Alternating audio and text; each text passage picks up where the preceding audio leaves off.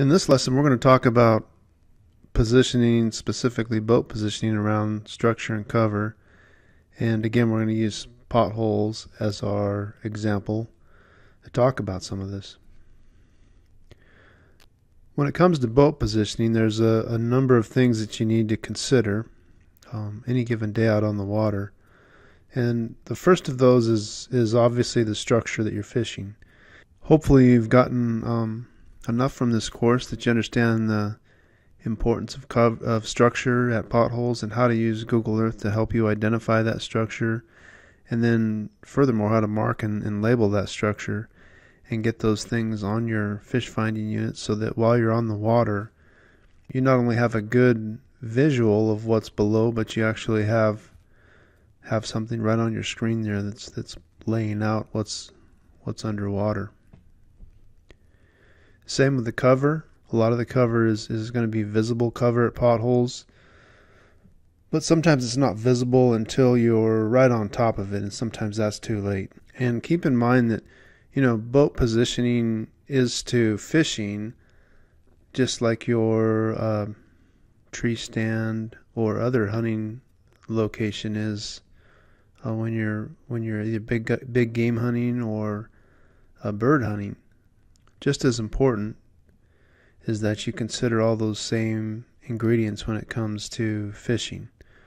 Just because you're not always aware and you can't always see, that doesn't mean those things aren't important. So sometimes I liken it to when you go hunting and its visibility is not the best. Either it's getting dark or it's foggy, it's rainy. Your visibility is not really conducive to seeing what you're doing, and that's kind of your situation all the time when you're fishing. But just like when you're hunting and there's a thick fog bank, that doesn't mean that what's out there in terms of cover and structure for the deer or elk, that stuff's still there and still important. Okay, another parallel with hunting is that wind in fishing is very important, not so much from the breezy. Still easier to move into the wind and stuff. It's kind of a little bit of a pain to cast. Boat control wise, it's always better to move into the wind. In terms of shadows, in many cases you want to try to minimize your own shadow off the water and keep that in mind. Sometimes when you're visibly trying to see into the water, it's best to have the sun at your back, and of course that's going to create shadows. So you kind of have to balance those things, and then the aspect of the sun, that is, there's a certain portion of structure or cover. Is it south facing? Is it north facing? What's that angle of the sun in the sky early in the season versus later on? I know we've talked about and looked at that particular issue quite a bit. And then most of the time you're probably fishing with somebody, whether it's just a fun outing or a tournament situation. You probably have a partner with you, and so you can definitely make their enjoyment of the day better or worse by how you position the boat. You can benefit, two of you can work together based off of boat positioning, or you can kind of work against each other and be in each other's way. So those are all important considerations. One other thing we're going to look at is we're going to look at how the bow tracks, how we can use those bow tracks to establish an outline of structure or cover, and we're going to use a prototypical dune top called DT1 as our example. And so I'm going to show you some different images, both Google Earth and on the water images, of how to navigate DT1. And then also in another area that has a lot of beaver activity, and kind of talk about how that plays into a dune top, the beaver hut ecosystem, how it intersects with the dune top ecosystem. So we'll look at that as another example as well. This is our DT1 example. We'll show you some different images of this. This is If you think back to one of our earlier lessons, this is a dune top that's just out of those treed flats. Actually, we have kind of treed flats going in many different directions off of this. And so this DT1 is a prime example of what we're looking for. This is an overhead shot from a drone of DT1, and you can see the actual dune top laid out right here. And you can see this actual break line. The top of this dune is relatively barren, but you've got some thick willows around the outside of the dune top.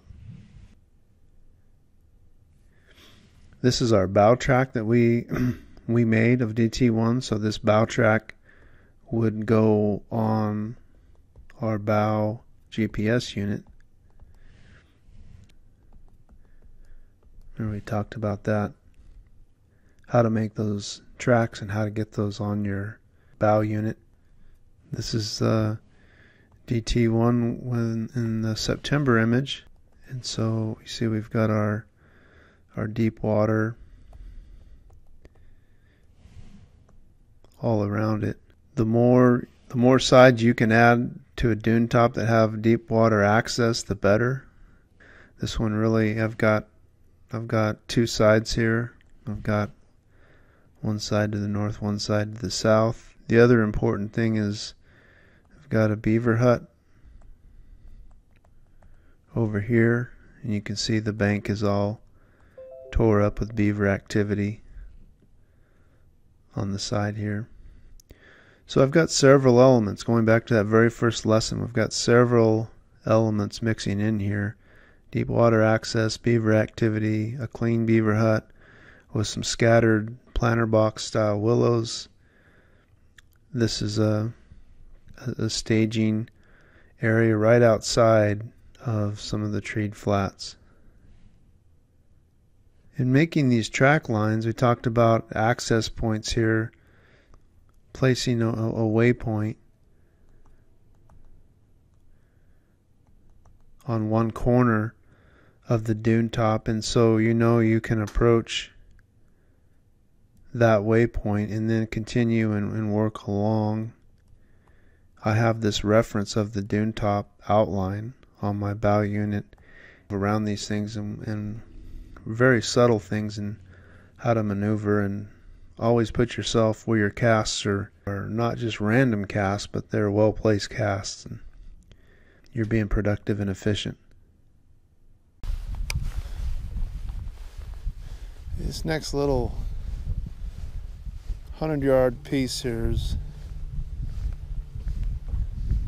I think, really important.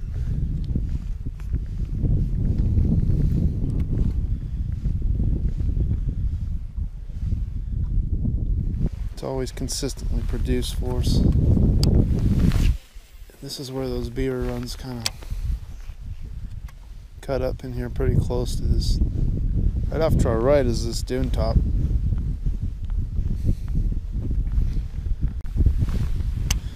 Now we get into where some of this beaver runs cutting right up next to some wood cover. So we got south facing little beaver run channels, some deadwood and willow mixed in cover. We can just get shoulder to shoulder, and Ryan can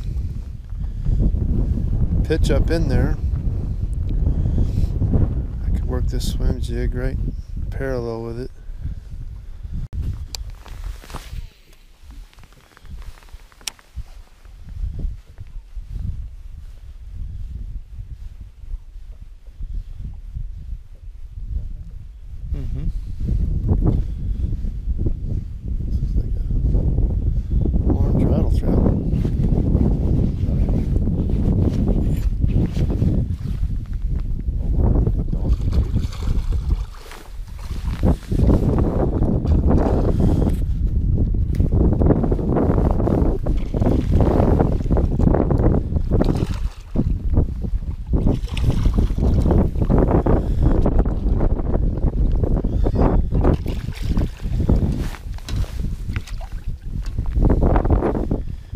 go.